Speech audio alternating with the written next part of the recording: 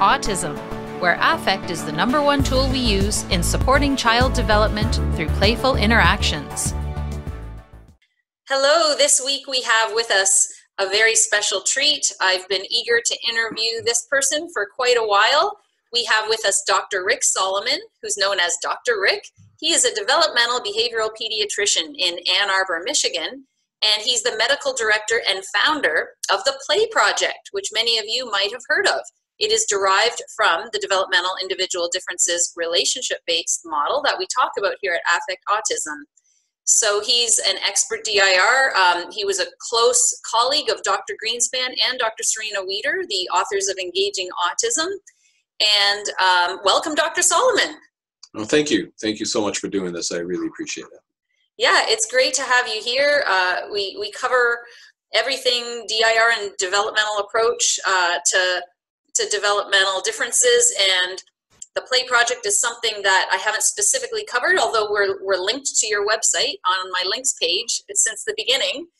So why don't you tell us what exactly is the P.L.A.Y project? All right, well, let me start with our mission and vision, because I think that gives you a pretty good understanding of what we're doing. Our mission really is to help families connect with their children in a joyous way, so that we really help children with autism, especially young children with autism, reach their full potential. So that's our mission, is to help parents connect with their child. Our vision is really to train pediatric professionals and child development experts to coach parents, so that they can help the parents interact with their child in a way that really helps the child reach their full potential, and in a way that we can reach more and more professionals on a larger scale, so that we can help as many children as possible. So I mean, fundamentally, we train professionals who are child development experts to coach parents to help their children through play. And that's really our mission and vision in a nutshell. And also, does P.L.A.Y stand for anything, or?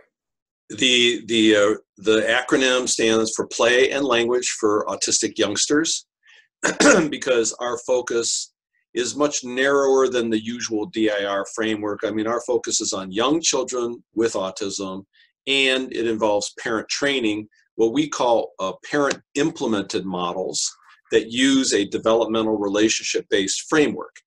So our focus is on empowering parents to be their child's best play partner, so that they can basically engage with their children all day long. And we train professionals to do that. And we have a structured program that does that. And that's a big part of what our website addresses, is how do you get trained as a professional, and where can parents find those professionals all over the world. We're now in about 30 some odd states and about 9 different countries. And we've trained well over 500, 600 play consultants all around the world, and the momentum is increasing. So I also want to note here that the P.L.A.Y project joins many other parent-implemented models that use a developmental framework, and the research is growing, and the evidence is growing, and so the interest is growing, and we're getting requests all the time for more professional training, which is very exciting, very exciting. I think the landscape is really changing now. People are starting to realize that ABA alone can't meet the need. And so as a result, training parents is becoming, for 2 things. One is the evidence base has grown dramatically in the last 5 years. So now we are evidence-based practice. And it's easier, and less expensive to train parents than it is to use therapists to work with your children. So I think there's a kind of revolution that's going on in the country right now, because people are realizing we just can't have thousands, literally thousands of children on wait lists waiting for therapeutic services that won't begin for a year or even longer. And in Ontario here, the wait list has been 2+ and more like 3 to 4 years. I'm telling you, this is happening all over the country, all over the world. There was a really interesting article by a guy named Mandel. So, I'm an old academic pediatrician. So, I go to the literature and I'm very interested in research. And if people are interested, there's a JAMA article by JAMA Pediatrics by a guy named Mandel, Mandell. By the way, this is all on our website too, on our research page, where he looked at the. Here, I put up the research page I've put up your website while we're talking. Yeah, great. Yep. It's under professionals. I think maybe about. Look under the about section there. No, research and evidence. There we go. Playproject.org for those listening on audio. Yep. And if you scroll down to the bottom there, you'll see go all the way down here. There I am. There's right there at the bottom, Mandel. So what he found is he looked at all those states that passed the autism laws, mostly ABA laws. And he looked. And let's just clarify for those that may not know, applied behavioral analysis, ABA, which is the standard recommendation for most people. That's what they recommend when your child gets diagnosed with autism, because that's what was most prevalent. And as Dr. Solomon said, that is really changing now as neuroscience informs us about development and brain plasticity. We now see developmental models coming more into the forefront. Yeah, along with that research, which is listed right here, by the way.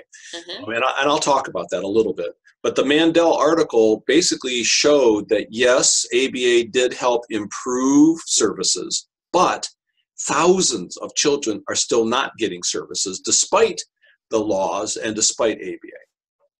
So this is really critical that we have alternatives just from a public policy standpoint.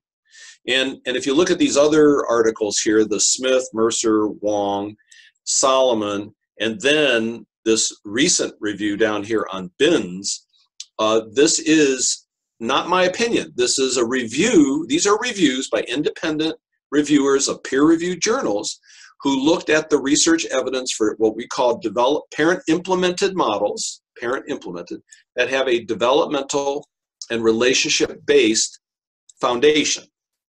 Mm-hmm. And what they found consistently is that parents could be trained. Number one, the parents can be trained in these models. And number two, that the children improve in their social interactional abilities. And social deficits are at the core of autism. And so really these models address the definition of autism according to the DSM-5, which is kind of the standard definition of autism. So these articles, along with my review, the commentary, will give you the over a dozen randomized controlled trials that show that these parent-implemented models are evidence-based and work in the real world. And our research study, which was one of the largest of its kind, we had over 125, we had 128 children in our study. A randomized control trial is mentioned, by the way, in all of these reviews, these recent reviews, and has been found to be very compelling. So we are practicing an evidence-based approach that really empowers the parents, to help their children. And it's very exciting to me, because I think this has profound implications for public policy. And that's what I'm finding, is that a lot of early intervention systems, a lot of insurance companies now are paying for what we do, and community mental health agencies are beginning to use our model and others to really help a lot of children. And there's nothing better in my mind that this is the great reward, is when you empower parents to help the children with autism, and the children really improve in their social abilities. There's probably nothing more gratifying than that. And for the listeners as a reference, this last review article, Amanda Binns and the Oram Cardy article, we did a podcast with Amanda Binns about a month and a half ago, and she goes through this research article. So I'll direct listeners to that if they want to hear about that as well. It's a really good review of all the different developmental, social, pragmatic, as they're called, interventions. Yes, exactly. And that's 2019. So you're really up to date. Nice and recent. And that's the other thing is that all of this evidence is really recent, that shows that these parent implemented models work. And of course, that's one thing that we love about the DIR model is that it is a way, a multidisciplinary approach, a way that anybody who works with children can use the model. And so I wanted to ask for the P.L.A.Y project. Yeah. Do you train OT, speech language pathologists, teachers, like all the different realm of people that work with children? Yeah, so we have three main groups that we train.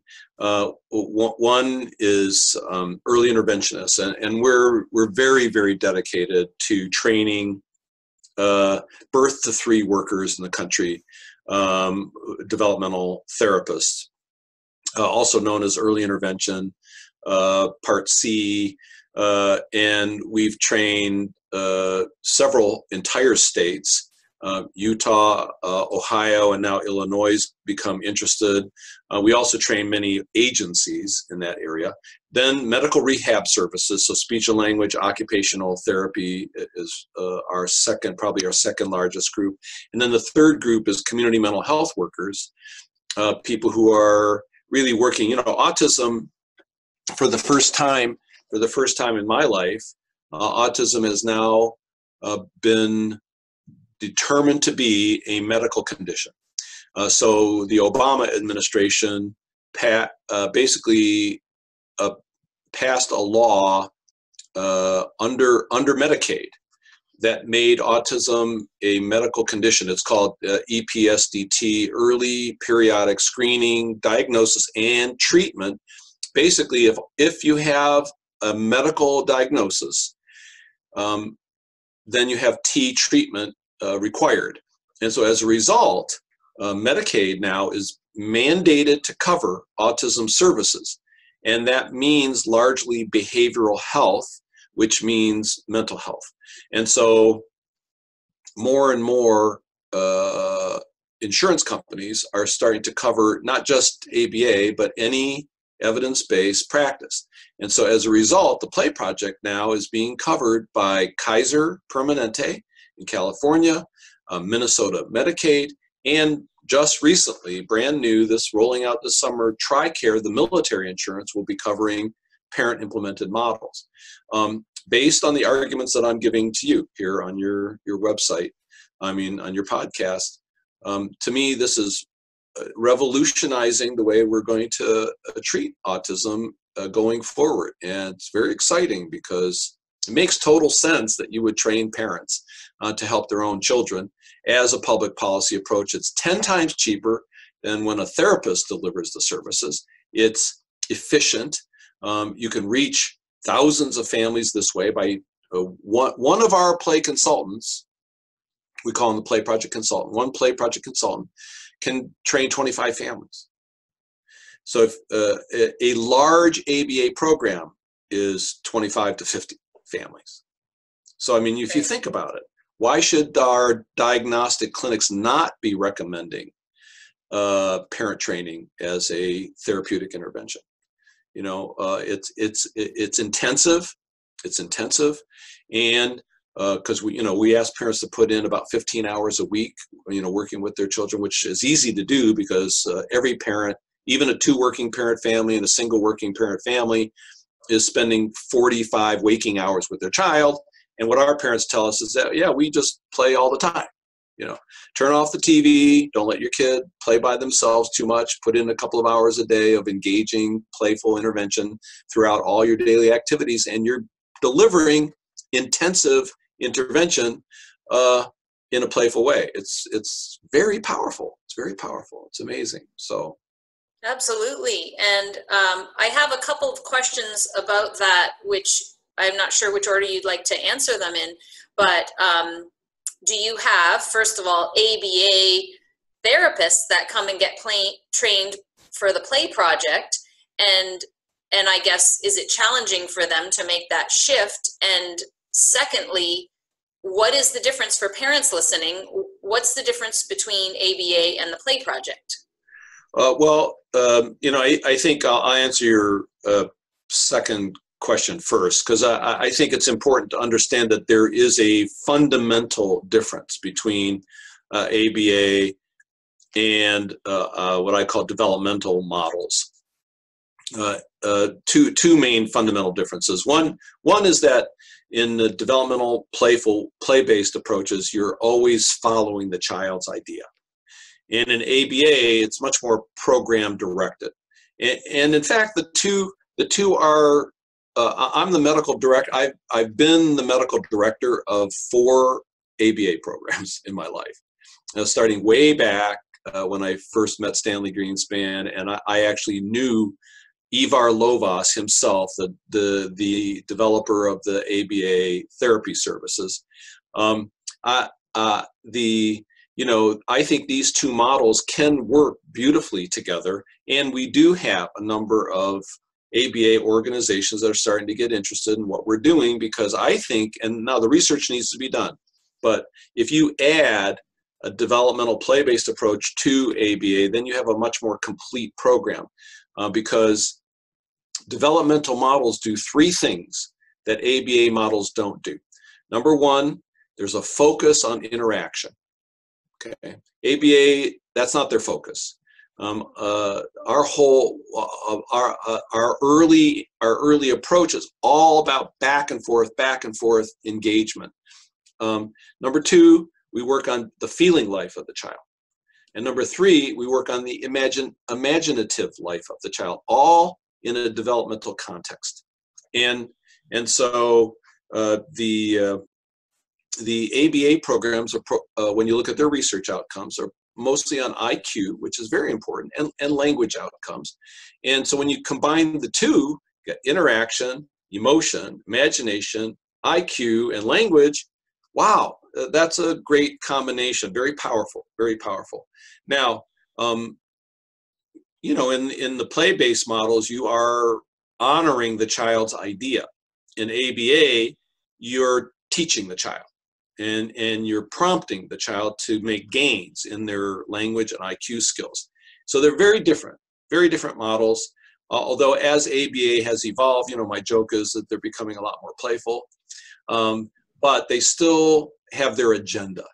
And in the P.L.A.Y project, we are always following the child's idea and then building on the child's idea. That's how we get the child to make progress developmentally. And so there is a big fundamental difference between the two.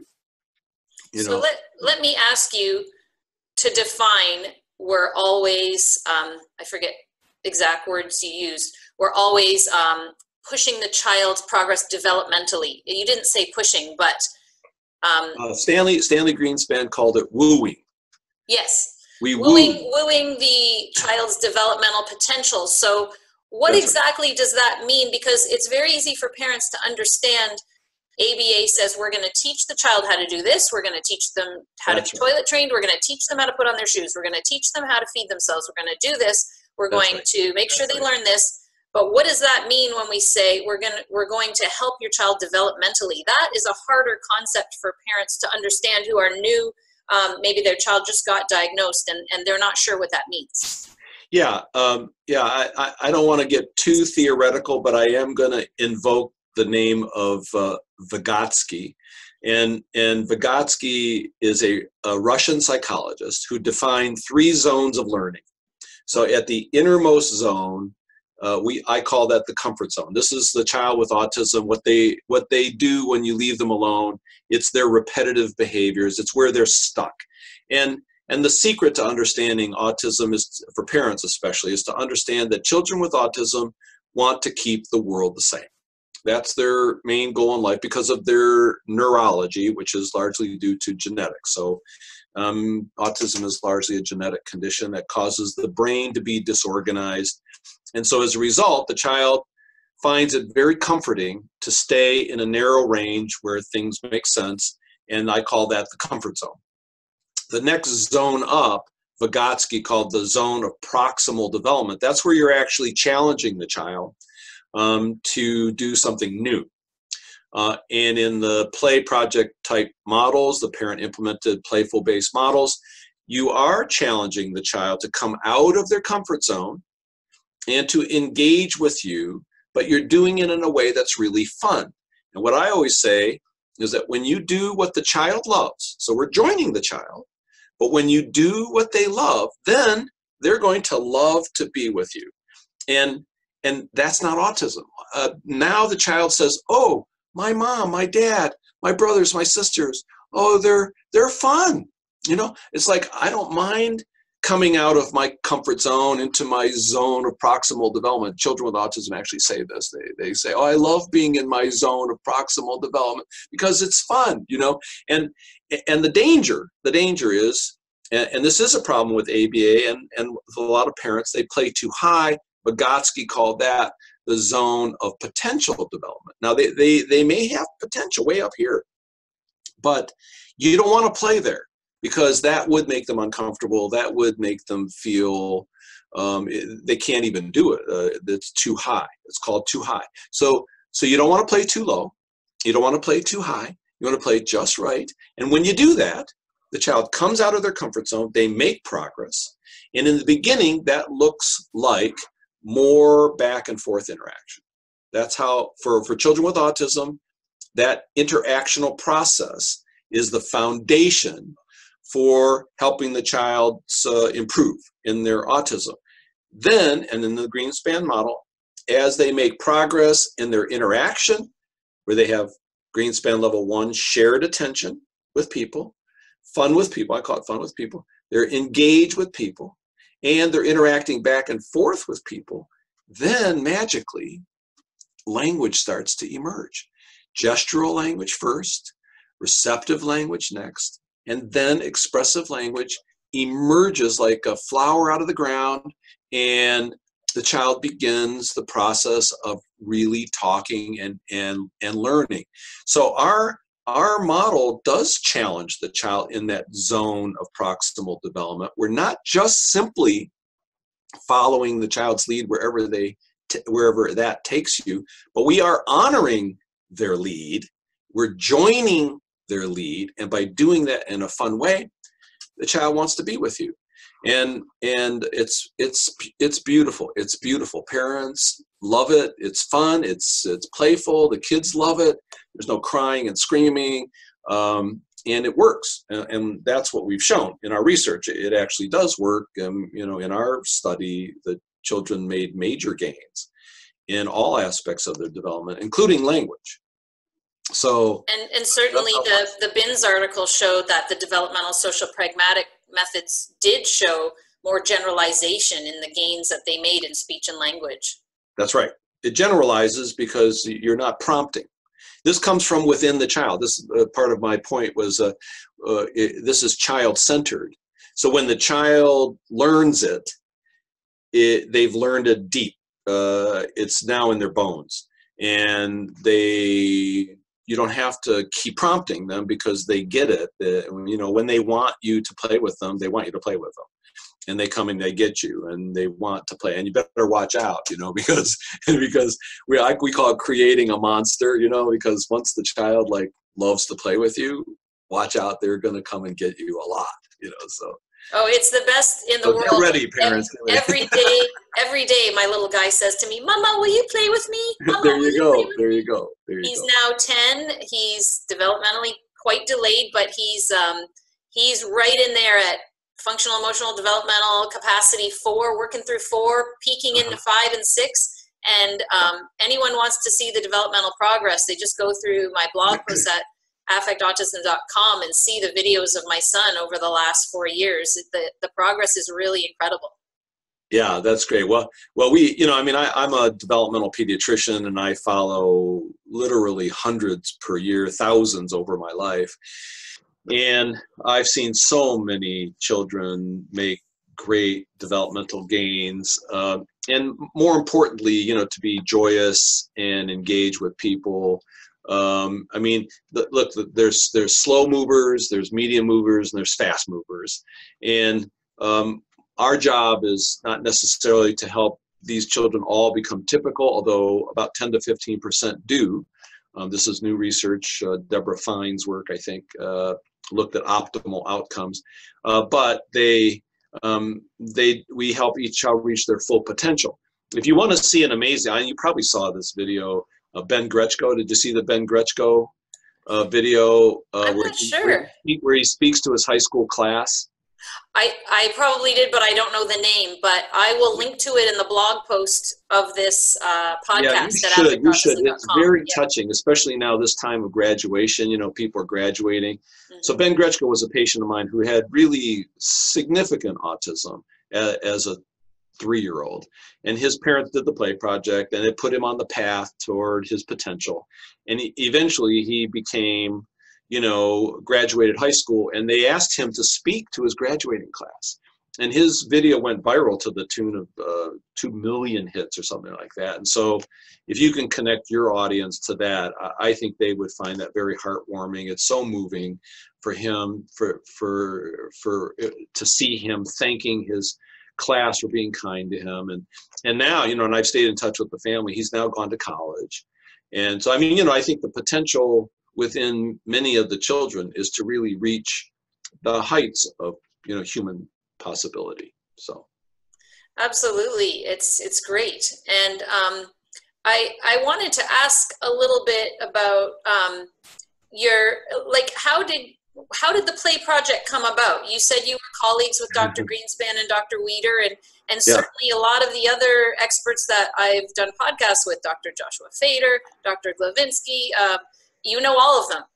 Yes, I do. And so how did the P.L.A.Y. project come about? What was it It's kind of a funny story because I never was interested in autism. Okay, and I don't have a kid with autism. And I went to Pittsburgh mostly to help teenage mothers and their babies. I was always more interested in infant mental health issues. And when I got there, it turned out that the state of Pennsylvania had been sued by the parents of young children with autism. And the parents won the lawsuit. So they came to me. They actually found me. I didn't seek them. They came to me in my office at Allegheny General Hospital in Pittsburgh, Pennsylvania. And they said, Dr. Solomon, you know, you're the new developmental pediatrician in town. Would you order this new therapy for us? So we won this lawsuit and we want you to order this therapy. And I said, okay, well, what's the therapy? And they said, it's ABA. It's called ABA. I said, never heard of it. and they showed me a video clip, a video tape. And I put the videotape in the slot, you know, in the TV set. It was back in 1989, 1990. And there was a kid sitting at a table being drilled, you know, taught to touch his nose. Touch your nose, Johnny, touch your nose. Here's some candy. And I went, oh, okay, I know what that is. You know, that's operant conditioning. That's ABA. Oh, okay, I'll order that. So I ordered these 5 families their therapy, and amazingly, with the stroke of my pen, I just ordered them 30 to 40 hours of therapy per week, one-on-one, in the home from a trained ABA therapist for free to the parents. I went like, whoa, this is amazing that I could do that for them. I was so happy. And of course, you know, those 5 families, they talked about me, and I got 10 families, then I got 20 families, then I got 40 families. And I became like the ABA doctor in Pittsburgh, believe it or not. And I'm not really fond of ABA. Okay, I mean, I'm much more of a playful, developmental, you know, guy. And so I started learning. I actually did a fellowship where I met Stanley Greenspan. And so I invited Stanley to Pittsburgh, and I had him, you know, give us a workshop. And I fell in love with the DIR model. And by the time I was done, 10 years later, I had both programs running at the same time. Parents could come to me in Pittsburgh and say, you know, Dr. Solomon, I'd like 10 would you give me 20 hours of ABA therapist and 20 hours of a play therapist, please? And I just take my pen and I prescribe it. And what I learned, and the important lesson, was two things. One is that intensity matters. So if you do 2 to 3 hours a day, 20 hours a week, whatever, 15 to 20 hours a week with your child, many of these children got much, much better. I had to see them back to reorder their therapy every 3 to 4 months. So I learned that intensity matters, and I learned that children with autism have tremendous potential. And I also loved the Greenspan framework, and I developed that model when I went to Michigan. So I'll just finish the story by saying, when I went to Michigan, so I left Pennsylvania to go back home to Michigan. And I went to the University of Michigan, where I was the head of their developmental behavioral pediatrics section. And I got out my pen to prescribe 40 hours of ABA in the home for free. And guess what? You know, there was no therapy. Michigan, the state of Michigan versus the state of Pennsylvania, Michigan has had no therapy. So out of desperation, I basically embraced the P.L.A.Y project and started to train the parents as our solution. And when I opened my doors, dozens of families flocked to the University of Michigan to get P.L.A.Y project. That was the origins of the P.L.A.Y project, which I say was born out of desperation. And I had 25 families sign up, I mean, just like that. And then I hired another therapist and 25 families signed up just like that. And I hired another therapist and another 20. In the first 2 years of my being at the University of Michigan, I had 75 families signed up for the P.L.A.Y project. And my chairman said, Jean Robillard, he said, you got to stop. I said, why? It's work. I'm telling you, it's working. It's doing great. He says, you need to do research. So I took those 75 families and I studied their videos before and after intervention, and I published that work in the journal Autism in 2007. And then I used that pilot study to get my big NIH grant that led to the research that we now have, where I had 120 families randomly assigned, a random control trial. And that was really the origins of the P.L.A.Y project. And that was 2007. Dr. Greenspan was with us till 2010. What did you get a feel for how he felt about the P.L.A.Y project? I imagine he must have been thrilled that people were taking his model and developing interventions that would help so many families. Yeah, no, he loved the model. Serena Wieder loves the model. I think that the ICDL website and the Perfectum website both use my research as kind of I would say the evidence base for DIR. It's probably the strongest DIR study, done, and it's used and quoted and referenced in both ICDL and Perfectum websites. And now the Mercer article that I had earlier showed more studies using DIR, but ours was probably the best. So yeah, of course they love that model, and it is, I would call it, an application of the DIR theoretical framework, because DIR is much broader. Our model is focused strictly on young children with autism parent training. But if you want an evidence-based parent training model and you want to learn how to do that, our organization is probably the best one, because we train on a large scale. The state of Ohio adopted our model statewide. And now every parent who has a child with autism, birth to 3 in Ohio, gets the P.L.A.Y project for free. Amazing. Yeah. And I've just put the website up again for those watching on YouTube to see it, playproject.org, where you can go to look up training, and there's a whole section for parents. Yep. So find a P.L.A.Y project near you. That's important for parents. And we are working very hard now to get the insurance companies to pay for parent implemented models, because the evidence is there now, and we're finding that the insurance companies want to do this. So parents, if you're listening, please reach out to your insurance companies and ask for parent training models for autism intervention, and use our website as evidence. And seriously, I will personally reach out to insurance companies if parents have connections to make the argument, which is exactly what I did for TRICARE and Kaiser. And it's a compelling argument. I even have a document called 5 Reasons Why Insurance Companies should cover parent implemented models.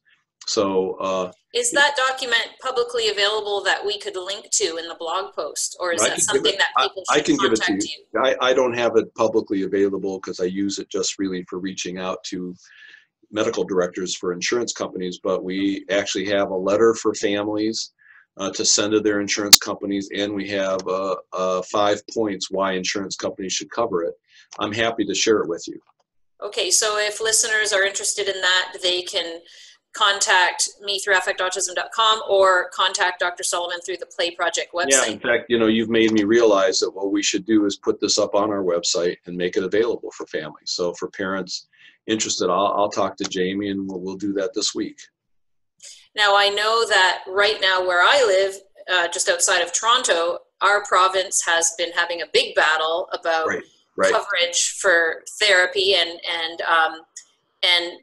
there is a debate about whether to put it into it's called OHIP, the Ontario Health Insurance Plan, and there's some polarized views on that, whether autism is considered a medical condition versus a neurotypical, neurodiverse kind of that's a fair debate.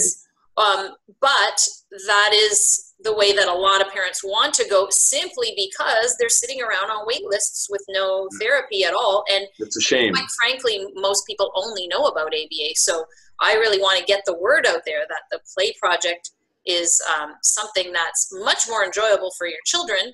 But as you mentioned, ABA doing some of the things that are more structured, I know that Dr. Greenspan in the DIR model even suggested having structured time, unstructured time, and then floor time, where you do a bit of all 3. And although I don't think he meant ABA in the structured aspect of it, it's more like you have a kind of agenda where you want to work on with your child, but you're doing it in a much more playful way.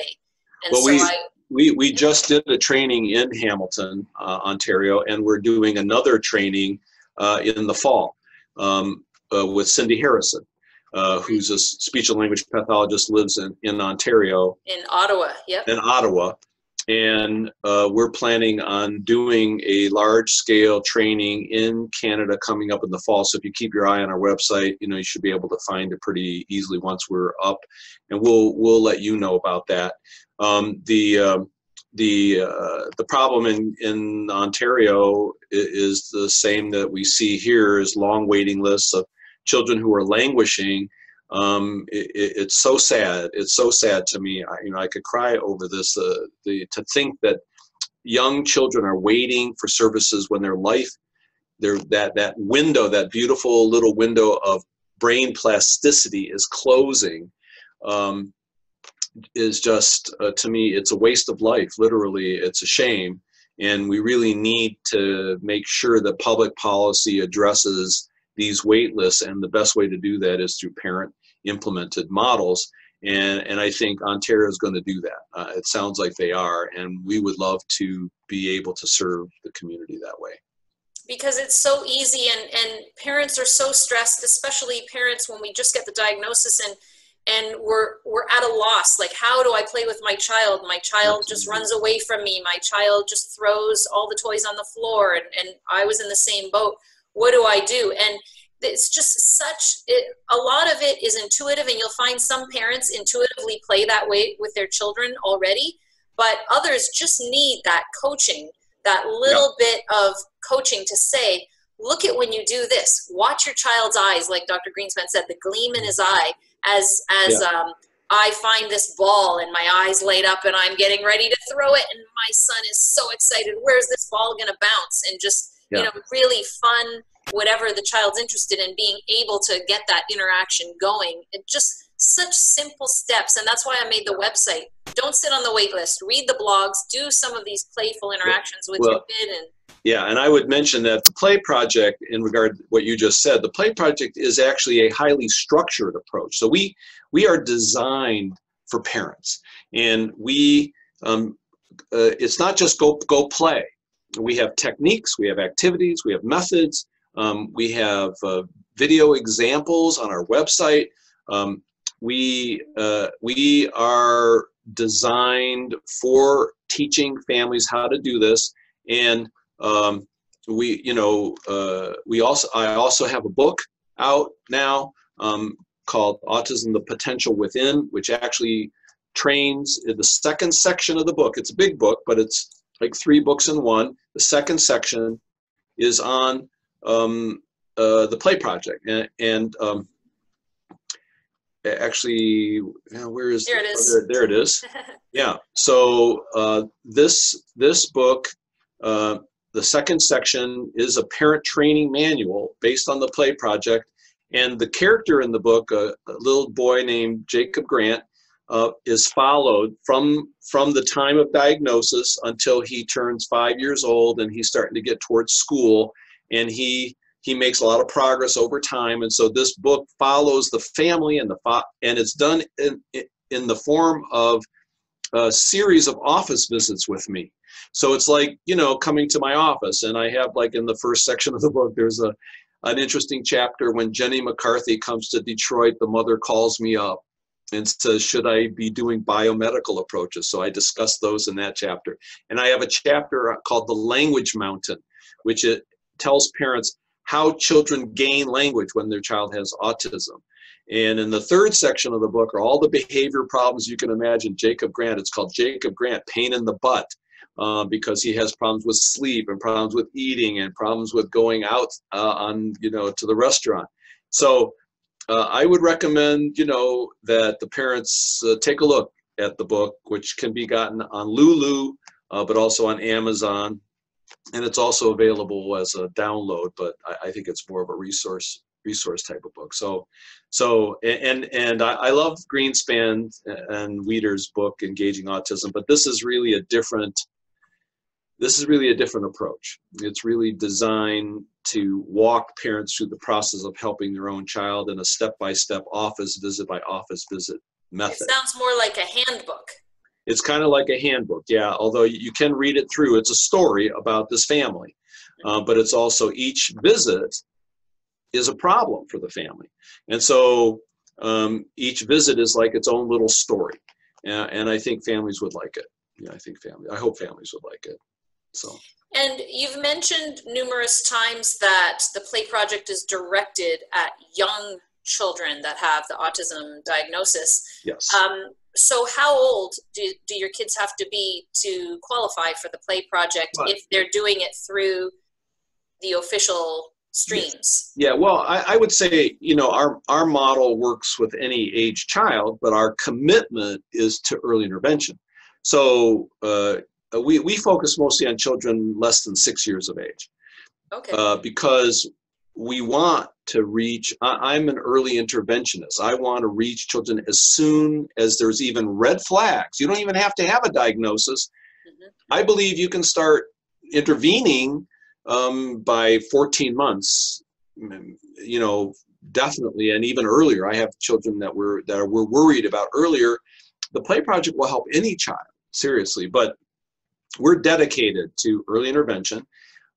We've even used the model with adults, and it works because you're still using the DAR model, which is playful and fun and engaging, and it helps anybody. But really, if you're gonna dedicate yourself to something, then do it for the youngest children possible, so they don't have to suffer going for it, and parents can really start right away. And one thing I wanted to mention, just related to your comment about how anxiety provoking it is for parents. Our research showed that parents who participated in the P.L.A.Y project, their stress went down dramatically over the year of intervention, and their depression was significantly improved compared to the control group.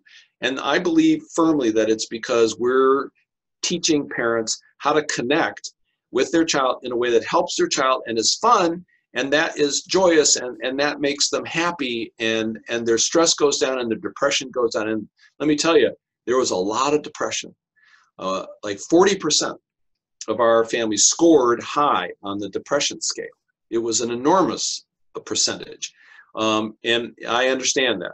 I mean, and of course, when the child is not able to communicate, they're probably depressed and anxious, and so it's exacerbating each other. So once the child is happier and connected and more playful, they don't have the need to have a lot of the behavioral disruptions that are so stressful for parents to navigate and to manage. So yeah, there's no question. No question. Children with autism are anxious, you know, because they're trying to keep the world the same. And guess what? You know, the world isn't going to stay the same for them. The demands go up as they age. And so anxiety is a huge problem for so many of my children. I call them my children, but yeah, it's a big problem. And, you know, I mean, to me, the Play Project is a family systems approach. And that's what the book expresses. I'm always talking with the family about their feelings, about their experience, about their mother. You know, behind every mother is a mother. And so many of our families, parents, just the grandparents don't understand. They want to see, oh, he's, you know, he'll outgrow it. He's just a normal little boy. And grandparents don't realize that they're isolating themselves from the family when the family needs help the most. And so this is the kind of family systems approach that really matters, you know, to families. So so that's in the book too, and it's also in my office practice. I mean, it's a reflection of what I do in my office every day. So for our listeners, if you are a practitioner working with children and you're interested in the Play Project, go to playproject.org. You can look up where to be trained in this method. If you're a parent, can you also take the training, or do you think it's more helpful to find a Play Project provider to work with you? Well, we have on our website, we have a couple trainings. One is called the Welcome to the Play Project, which is like an introduction, 2-hour introduction in multiple courses, so you don't have to take it all at once. I would highly recommend that for anybody who's interested, for parents or professionals. We have a number of webinars and other resources. There's a number of YouTube videos that parents will find very helpful. So our online course and our 2-day training, which we're going to be giving in Canada, and if you go to our website, we have a schedule for the rest of the year. We're working in China, we're working all over the world. You can see where we're training. Those are appropriate for anybody, parents or professionals. For professionals who are interested in certifying, so our professional development approach involves first a basic training, then a 6-week award-winning online course that teaches you the secrets of the Play Project, how to relate to parents, and then supervision. That's a long process, but when you're done, our research showed that the professionals who take our certification really learn it and really can apply it to families. And so, you know, we have something for both the professionals and the parents when it comes to training for Play Project approach. Well, Dr. Sullivan, I can't thank you enough, not just for speaking with us today, but for going out of the way, taking the effort to get the funding, to do those research trials, to get the evidence base for a developmental, relational-based approach that families can use that in my mind is so much more helpful than ABA. And so thank you for all the work you've done, and I hope it only grows and grows, and that you can get funded here where I live. Thank you so much. I really appreciate your doing this and everything that you're doing for all the families and all the professionals. I mean, this is a wonderful, you know, service and podcast. So thank you so much for doing what you do. You're welcome, and it was great to speak with you. And listeners, please do check out the blog post. I will put links to everything that Dr. Solomon mentioned, and you can check it all out at affectautism.com. Just search Play Project. Thanks you again. Thanks so much. I really appreciate it. Until next time, here's to affecting autism through play.